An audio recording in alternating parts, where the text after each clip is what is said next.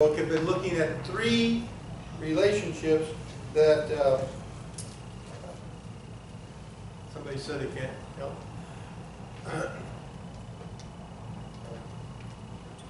I got the, oh yeah.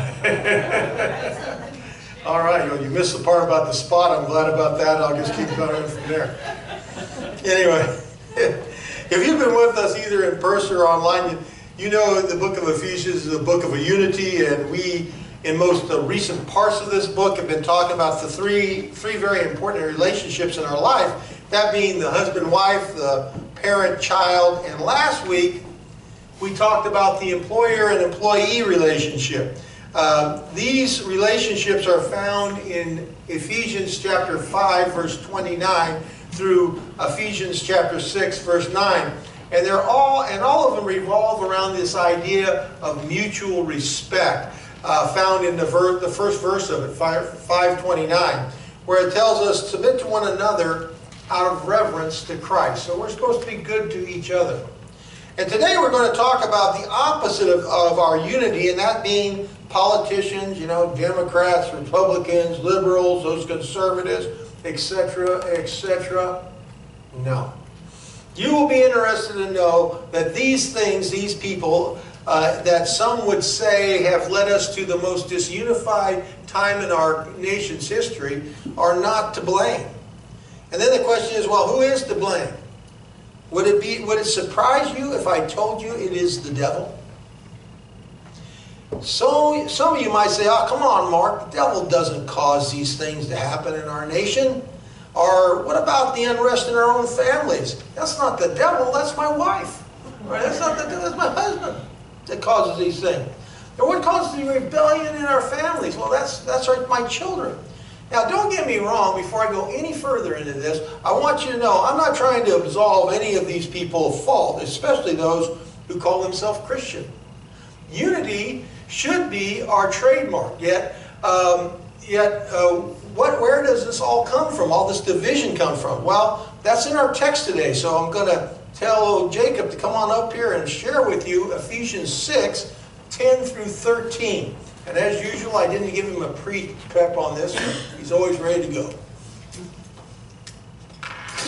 Thank you. Finally, Ephesians 6, 10 through 13. Finally, be strong in the Lord and in His mighty power.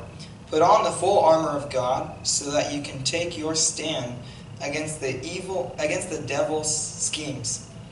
For our struggle is not against flesh and blood, but against the rulers, against the authorities, against the powers of this dark world, and against the spiritual forces of evil in the heavenly realms. Therefore, put on the full armor of God, so that when the day of evil comes, you may be able to stand your ground, and after you have done everything, to stand.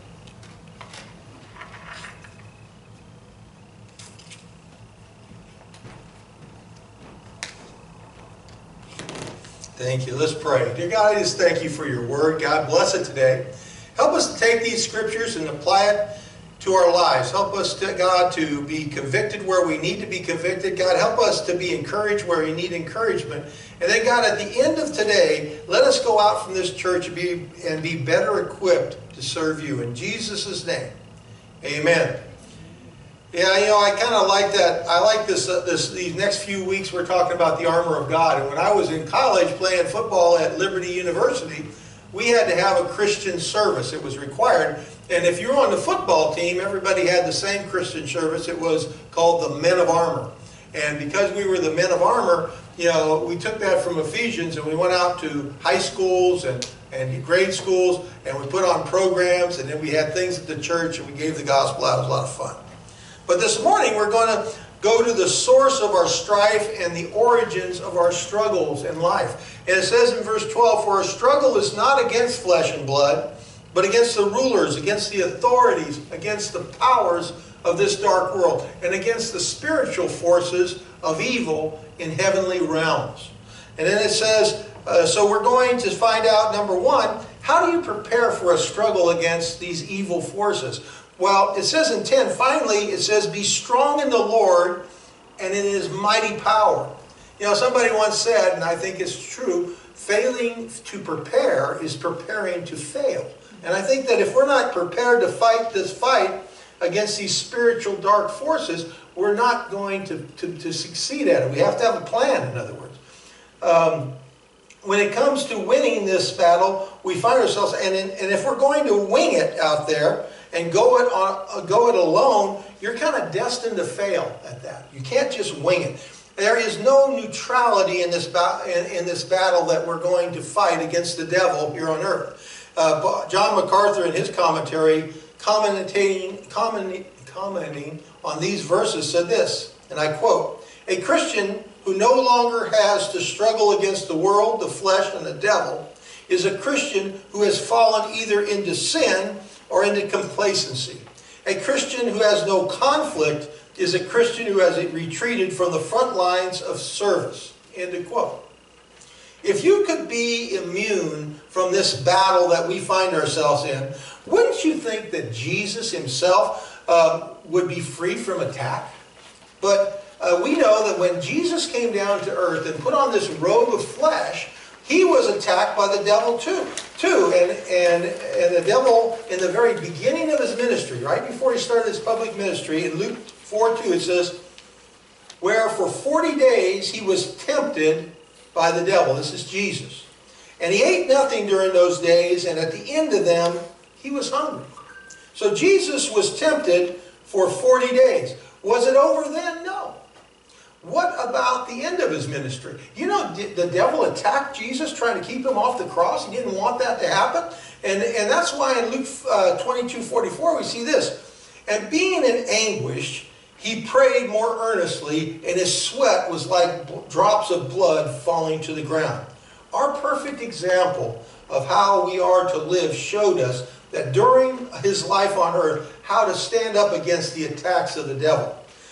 We look at these things, we're going to look at these things for the next few weeks to come, and we're going to get a taste of them today, about our fight against the devil. In the next verse it says, verse 11, the first part, it says, "Put on the full armor of God so that you would be able to stand against put on the full armor of God that you may be able to stand firm." That's the first part of verse 11. You know, getting ready to fight this battle is essential to success. God has supplied us with the armor we need to defeat the devil, but it's up to us to put it on. Well, that's why, what does it say in that verse? It says, "Put on the full armor of God." That's up to you. You got to put on this armor. And if you're going to do something for God, and don't expect it to go easy. You know, some people think that the litmus test for something that you're doing for God is right, is that life is easy.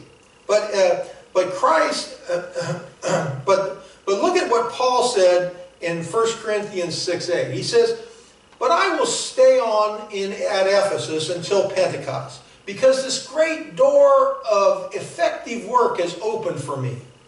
And there are many who oppose me." Don't miss that last part. He said there's this great door of opportunity. But he said, don't get this. The last part said, there's going to be many who oppose me. And you got to expect that. You know, I was talking to Bob this morning. I said, I'm getting ready for the next summer's volleyball soccer camp, maybe even a baseball camp. And I expect some resistance to that. We're getting ready to start an FCA group back at Reedley High. I expect the devil not to want that to happen. I expect some resistance to it. So you got to be discouraged when you hit some roadblocks. You got to just keep plowing on. So if you're going to live for God, don't be surprised if you run into opposition. That's more of a reliable litmus test than everyone speaking well of you.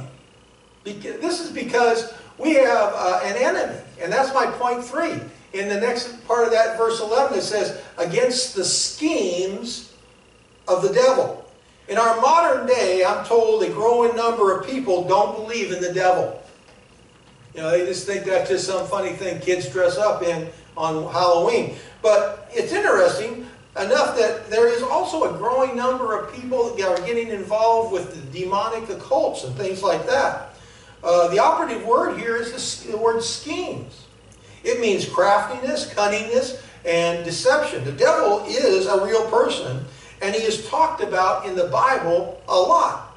He's talked about as the chief angel, the anointed cherubim, the star of the morning in Isaiah 14, 12 through 17, Ezekiel 28, 1 through 10, and Revelations 12, 7, 9. I wish my thing on the thing didn't wear out, or you see some of this, but yeah, I got, what do you call it, outlines back there in the back if you need them. He appears in Scripture in the form of a serpent. That's to Adam and Eve in Genesis 3:1. In 3, Jesus not only spoke about Satan in Luke 10:18, John 8:44, and John 12:10. He spoke to Satan and with Satan in Matthew 4:3 through 10. Paul, Peter, James, John, and the writers of the Hebrew all speak about him as a personal being. In Romans 16:20, 2 Corinthians 2:11, 1 Thessalonians 2:18, Hebrews 2:14, James 4:7, 1 Peter 5:8, and Revelations 12:9. They talk about him all over the Bible. And if you can't ignore this fight, it's going to come at you. And what does the devil do to us? How does he oppose us? How does he afflict us? It says, first of all, he's opposed to God's work. He's opposed to anything you do for God. And Zechariah 3:1, it says this, "Then he showed me Joshua, the high priest, standing before the angel of the Lord, and Satan standing at his right side, accusing him." You know, every time you're trying to do something for God, there's Satan over there saying, "You dummy, that's not going to work. That's no good. Don't try it. You're going to fail." Number 2, he perverts God's word. Matthew 4:6 says, and this is Satan talking to Jesus, he said, "If you're the Son of God," he said, "throw yourself down, for it is written, he will command his angels concerning you, and they will lift you up in their hands so that you will not strike your foot against a stone." Now here, Satan is trying to encourage Jesus to throw himself off a cliff and attempt suicide. He says, "If you really sense God, nothing will happen to you." And Christ rebuked Satan, saying, "You're not supposed to take God's word out of context." And then he reminded him, it says, "You will not put the Lord your God to a foolish test." Don't put the Lord your God to a foolish test. You know, what is a foolish test? Well, God, I'll tell you what, I'll do it if you give me $100 right now. You know, that's a foolish test. You know, these are things that you do sometimes that don't make sense. And thirdly, hindering God's servants. In 1 Thessalonians 2:18, "For we wanted to come to you, certainly I, Paul, did, again and again, but Satan blocked our way." But Satan blocked our way. You know, sometimes you're going to try to do things for the Lord, and Satan's going to block your way. You know, certainly it can be in the form of something health-wise. You know, my wife had valley fever really bad for a while, and she had some things she was going to do for the Lord, but it delayed it because she got valley fever. Hindering the gospel. 2 Corinthians 4:4. "Satan, who is the god of this evil world, has made him blind, unable to see the glorious light of the gospel that is shining upon him, or to understand the amazing message we preach about the glory of Christ, who is God." You know, some people are just blinded to the gospel. You know, say, "Hey, why won't they let me help them?" And they reject and they reject and they reject it. Well, sometimes Satan gets a hold of a heart, and it says, like even with Moses when he went to Pharaoh, it says Pharaoh hardened his own heart. I think 1, 2, 3, 4 times, and finally he says, God hardened Pharaoh's heart. There's a point where you can reject God and reject God and reject God, and finally you say, "I'm done with it." And that's a sad time, because that's the time where you enter into a moment of no hope, no chance. It's snaring the wicked. 1 Timothy 3:7. "Also, he must be well spoken of by the outside the church, those who aren't Christians, so that Satan can't trap him with many accusations and leave him without the freedom to lead the flock." You know, we see this all the time, is they say, you know, people like to say, "You hypocrite, you're preaching up there, but I saw you do this. I saw you do that." And a lot of times Satan attacks us and tries to destroy our credibility. And we need to take responsibility. We need to walk in a way worthy of God. Number six thing that Satan will do is appear as an angel of light. Sometimes I hear people say, well, how could God be opposed to that? I mean, it just seems so nice. And a lot of times, in 2 Corinthians 11:14 says, and no wonder, for Satan himself masquerades as an angel of light. Some of the things that are wrong in the Bible, people say, how could that be wrong? They got to be right. And so, fighting the archangel Michael in Jude 9, I thought this was very interesting. But even the archangel Michael, when he was disputing with the devil about the body of Moses, did not dare bring slanderous accusations against him, but said, the Lord rebuke you. If you're going to stand against the devil, know God's word and use it. And don't use your own personal opinion. Because a lot of times if you start spewing out things you're against, you come out very unloving. But I really encourage you to use God's word to rebuke any evil that you see. He brought sin into the world, and the whole world is under its power. You got to understand that too. 1 John 5:19 says, we know that we are children of God, and that all the rest of the world around us is under Satan's power and control. You know that all the world around us is under Satan's power and control. And so, like an old preacher I used to listen to on radio, I'm an upstream Christian in a downstream world. Well, you might feel like that sometimes. You could be an upstream Christian in a downstream world, but the world is no friend to God. And so don't be surprised when it stands up against you. Going back to our text, verse 12 says, the battle for we struggle not against flesh and blood, but against the rulers, against the authorities, against the powers of this dark world, and against spiritual forces of evil in heavenly realms. As a Christian, we by virtue of Christ living in us, has the ability to be victorious over the dark forces of evil in this world. But we're left with no excuse, and we're left with no excuse in this world to give ourselves over to be a slave to sin. Sometimes Christians get into grips of sin, but you have the ability, if you have Christ living in you, not to have that happen. But as powerful as we are in the face of evil, with Christ, without Him, we're hopeless. We cannot defeat the devil apart from Christ. We need Him to be in us, and we need to be conscious of it. Number 5, the victory of believers' warfare. Therefore, put on the full armor of God so that when the day of evil comes, you may be able to stand your ground, and after you've done everything, to stand. In football, and I know I use those examples a lot because I was a football coach, forgive me. But in football, you could be the greatest athlete in America. But if you fail to put on the armor of the game, you'll die out there. I don't need no stinking helmet. I don't need no shoulder pads. That's like going into the world and saying, I'm a winner. I'm a winner, and I don't need salvation. I don't need prayer. I don't need God's word. I just win by virtue of my own flesh. That's as ridiculous as going to any NFL stadium this Sunday and wearing flip-flops, gym shorts, and a tank top and saying, hey, give me the ball. I'll win the game for you. You won't make it out of the first quarter. Now, where my example kind of breaks apart is in football, when you're done with the game, you take off the armor of the game. But in life, you keep this armor of God on you 24/7 because the attacks are coming 24/7. You never leave yourself exposed to the attacks of the devil.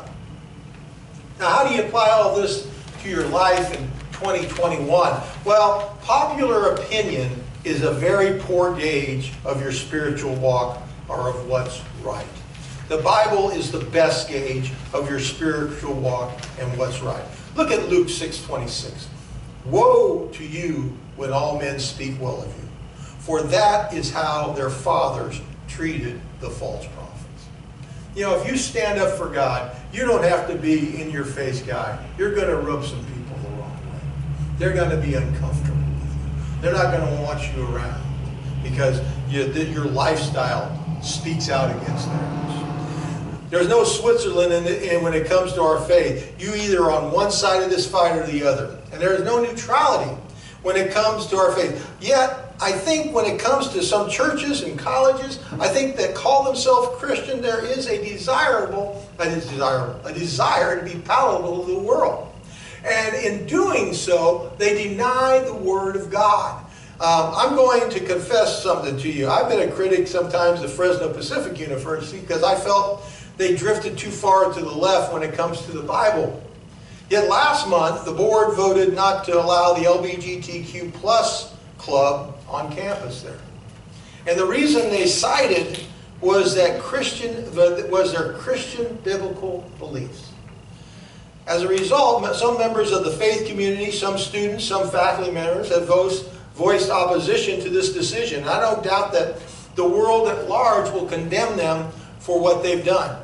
Can they stand, though? That's the question. Can they stand by taking this thing?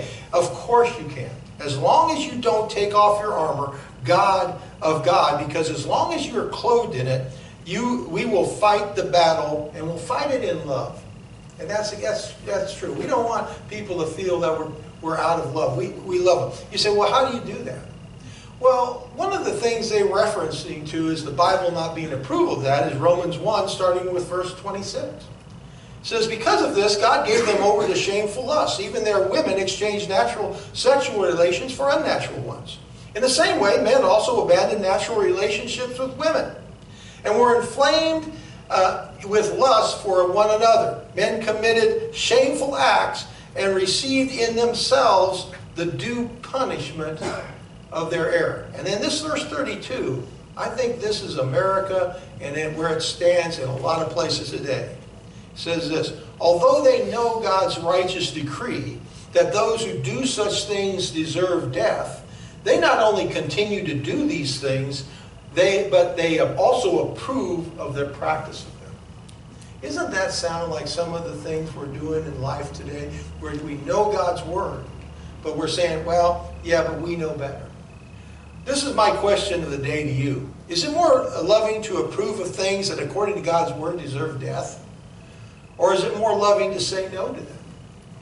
You know, secondly, I want to say, if there's any common ground, is there any common ground between the conservative, Bible-believing, gospel-preaching Christian and the LGBTQ community? Are liars, adulterers, fornicators, murderers, etc.? Yeah. What is it then, Mark? What is this common ground? It is that I too am a sinner, no better than those groups of people who have sinned. And the difference is, I have given my life to Christ. And in doing so, I've confessed my sins, I've repented, and I've allowed Christ to have control of my life. And if you're going to do that, it means that you have to surrender to God's word. And if God says, no, don't do it, you've got to be willing to not to do it. You say, well, what if it doesn't make sense to me? It doesn't have to make sense to you. It has to be because God said so. That's why you do it. And that means you have to, do I do that all the time as a Christian? No, I mess up. Just ask Mary. She'll tell you. I mess up a lot. But you know what? God gets a hold of me with His Holy Spirit, and He convicts me, and I know what I got to do. I got to make it right, and then I got to go and I got to confess it to God. I got to make it right with whoever I offend, and then I got to move on and follow God's word again and accept His forgiveness, free of guilt, free of pain and sin. That's what God calls us to do when we mess up. How can a sinner like me expect to be forgiven and be capable of living a good life? And this is the answer. You're not capable of living a good life apart from Christ. It says in Romans 5:8, but God demonstrated His own love for us in that while we were yet still sinners, Christ died for us. Christ did not die for you because He didn't die for the ones that were good people already. He died for you when you were separated from God in sin. And by the way, it says all of us were separated from God in sin. And at that point, Christ died for us. Amazing. And now, I can't make my life good enough to merit heaven or God's love, but God loved me when I was still a sinner. But sin is serious stuff. Don't let me undersell that. If you refuse to live a life devoted to God, if you think you got the better way, then I'm going to tell you this. Romans 6:23 comes into play. For the wages of sin is death, but the gift of God is eternal life in Jesus Christ our Lord. And so, God paid this enormous price for our sin. Yet, let's not reject His forgiveness and love. Are you willing to live for Him today? He loves you. And are you ready to give your life to Him? Romans 5:9 says this, since we have been justified by His blood, how much more shall we be saved from God's wrath through Him? You know, I'm not going to make it to heaven on my own accord. I do it by faith in Christ alone, who gives me the strength and the forgiveness to be acceptable to Christ. So the question is, will you trust God today? Are you going to fight the devil on your own? Or worse yet, are you going to give up to the devil with the world's thoughts and philosophies? Is it okay with you that, hey, I know this is wrong, and the reason I know it's wrong is because God said it's wrong? Or do you have to have, the commentators on the newscast tell you that that's a good way to think? Or do you have to have the popular opinions tell you that's the way to go? I'm asking you today to trust God and trust God alone.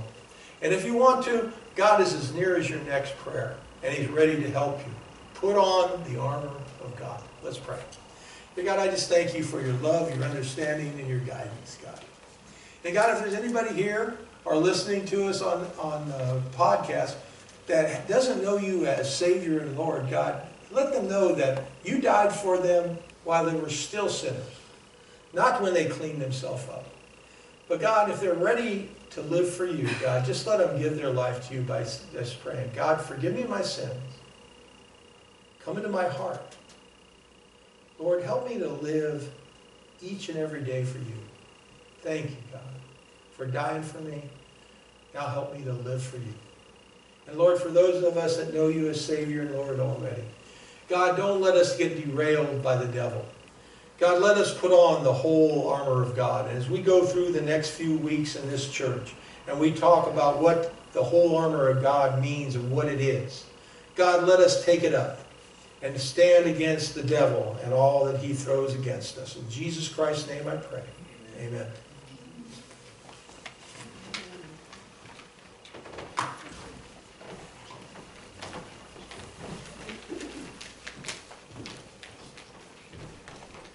Close with number 477. Stand up for Jesus.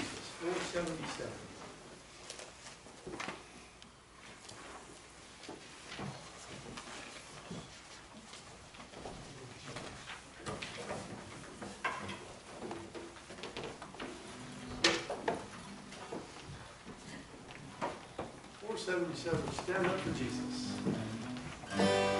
Stand up for Jesus, you soldiers of the cross. Lift high royal banner, it must not suffer loss. From victory unto victory, His army shall he lead. Till every foe is vanquished, and Christ is Lord.